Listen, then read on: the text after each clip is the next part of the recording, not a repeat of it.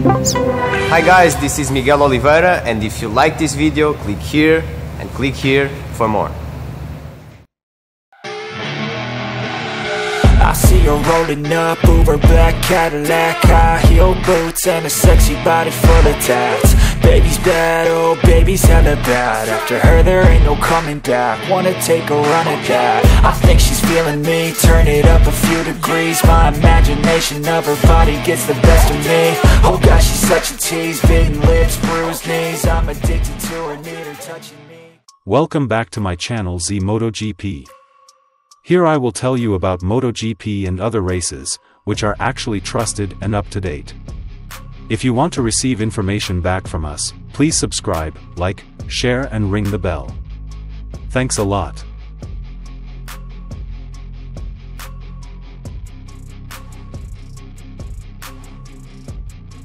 RNF's new era with Aprilia got off to an impressive start for Miguel Oliveira, who managed to become the fourth fastest rider on his debut at the Valencia MotoGP test. Replaced by Jack Miller at KTM, Oliveira turned down offers from Gresini Ducati and GasGas in favor of a move to RNF Aprilia. And the offer did make him smile. Why? Because Miguel Oliveira was shocked after testing the Aprilia RS-GP, which was called like a 250cc motorbike. Wow, see the details below. We definitely know Miguel Oliveira is now joining the RNF Aprilia team, leaving KTM. And did you know that he had been tight from the start? It is proven that the lap time sometimes goes to 1 minute 30 seconds during the day. Before closing the test results with 1 minute 30.3 seconds. And it is only 0.335 seconds adrift of the fastest driver Luca Marini, Ducati, aka successfully placing Oliveira between Aprilia factory racers Maverick Vinales and Alex Espargaro. Extraordinary. And about this, it turns out that the former Yamaha racing manager who has now joined Aprilia, namely Wilco Zeelenberg, expressed his pleasure. Honestly, we weren't surprised because we expected Miguel to be fast. He's been a good rider since KTM and we are confident in his skills.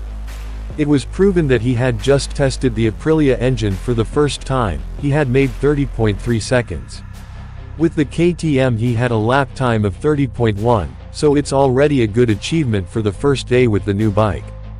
Basically everything is working perfectly. Now we need to adjust the riding position, levers and other details. But for sure he has done everything very well. This is just a test and everything is still raw, he exclaimed. Wilco Zeelenberg added, "Our transition is now complete. The transition for the team from Yamaha to Aprilia, and from KTM to the riders was smooth. Basically everything went pretty well. There were no things and it seemed to be easy when we had to move from Yamaha to Aprilia. Because basically our team is the same, it's just that now that the manufacturers have moved, the Japanese engineering, Yamaha, came out and was replaced by the Aprilia engineering, that's all. Of course there are also things they need to adapt to. But seeing Miguel feeling very comfortable and not racing on limit is obviously very promising," he exclaimed. Zeelenberg also gave his impression of the Aprilia RS-GP, which turned out to be physically deceptive. Because this motorbike turns out to be as light and comfortable as 250cc if you look at its big body. From the side the bike is quite big and a bit low, but the riders don't feel that.